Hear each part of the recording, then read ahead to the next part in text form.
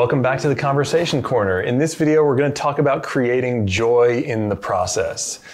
In this section so far, you've heard about generating positive emotions and how we can actually create these dose chemicals in the brain. One of the things that can really help and make this kind of fun is to be playful with this. When we do a brain retraining program or anything aimed at making some improvement in our lives, it's easy to become serious. It's easy to feel like there's so much riding on this.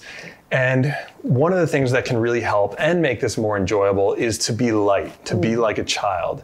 There's no limit to the number of times that I think it's helpful for even us to hear this and for others as well to know that it's okay to let your guard down, to be light. So we're just going to chat a little bit and share some ways that some of our members have found and that we have found to foster some of that lightness and joy in the process. I love that. Yeah. It's one of my favorite topics.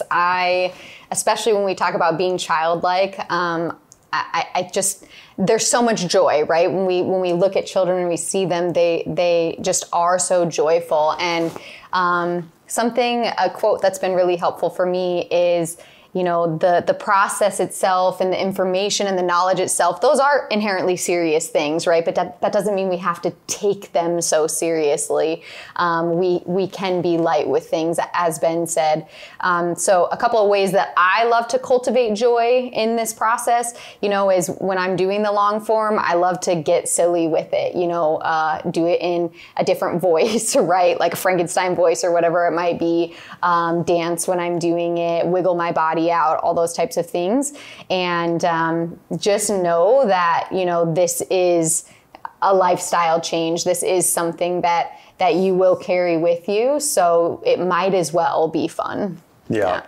And you can bring this into anything that you do. Filling this cup of tea can be a joyful process. Sometimes I'll try making it with the non-dominant hand. Sometimes I'll balance on one foot for the time if I'm filling a glass of water and make a little rule in my brain that I have to stay on that foot until the water glass is full, and can I hold it steady? Yeah. So there's a lot of ways that we can bring play and joy into everyday scenarios, and each of these can really be sort of opportunities for us to cultivate our practice on this deeper level. Yeah.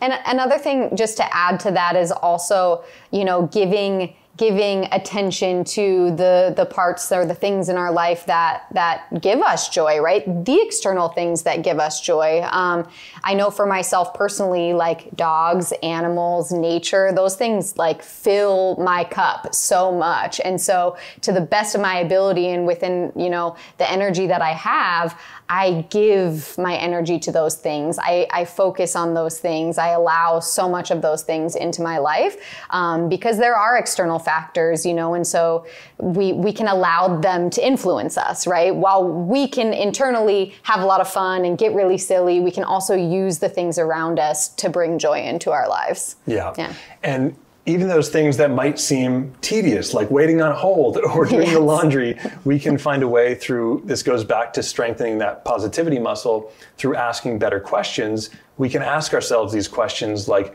what would this look like if it was easy? Or what would it look like if it was fun? Then maybe an image comes to mind of how we can be silly, and we do it in that way just because we can. Yeah, absolutely. Yeah. So last takeaway, have fun with it. I'd really like to hear your comments here and share your ideas that you have for this. What are some of the ways that you can find to bring joy into not just this process, but really any process, anything that you do on a regular basis? Let us know below, and that's also going to give other members some good ideas as well, and we'll get a nice list going here. Yeah.